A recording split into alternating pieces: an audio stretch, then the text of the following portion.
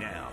Welcome to LEX 18 News. Now just past 11. I'm Chris Goodman. We're learning more today about the 4 people killed in a plane crash in Barron County in south central Kentucky over the weekend.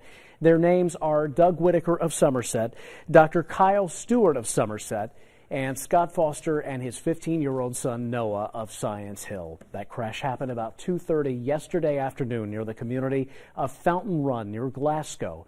Officials say a single-engine plane headed for Lake Cumberland Regional Airport in Somerset hit multiple treetops before crashing into a wooded area. 6 people now face charges after last week's gunfight in Clark County that left 2 teenage girls dead. The 2 people arrested Friday will face a judge this afternoon. Winchester police say 16-year-olds Adriana Castro and Kayla Holland were shot and killed last Tuesday after an argument on East Washington Street.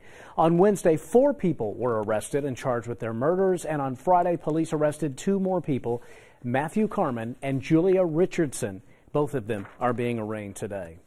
The man accused of beating a Lexington mom to death appeared in Fayette District Court for a preliminary hearing today. According to his arrest citation, witnesses saw Valenti Ware beat Megan Acord to death with a railroad tie October 1st and then flee the scene.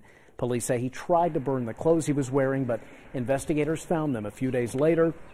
Ware is charged with murder and tampering with evidence. His case will be heard by a grand jury. And join us for LEX 18 News at noon today. We have the latest from Coach Cal as the Cats get ready for a big test early in the season against the Kansas Jayhawks. Your LEX 18 Storm Tracker forecast coming up after this. Ageless medical weight loss can help improve your overall health. Robert lost 107 pounds and 83 inches. He reduced his cholesterol and triglycerides levels. Ageless is a safe, affordable, medically supervised weight loss solution. Call today for a free consultation.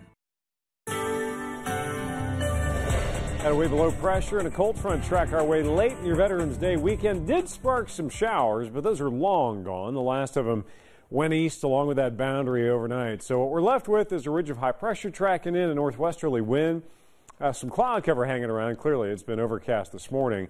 And as this high builds in, we'll have a brief break from the rain Monday into Tuesday with the possibility of more rain tracking our way later this week. This is the rainfall from overnight. Yeah, 107 inches, so it didn't really amount to much. It was more of a nuisance than anything else.